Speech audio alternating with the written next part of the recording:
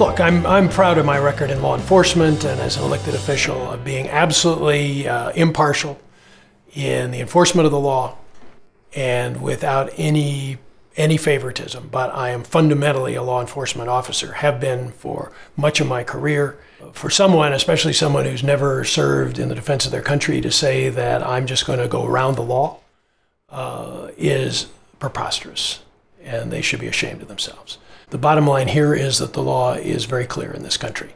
If you're a citizen, you have a right to vote. If you're not a citizen, you cannot vote.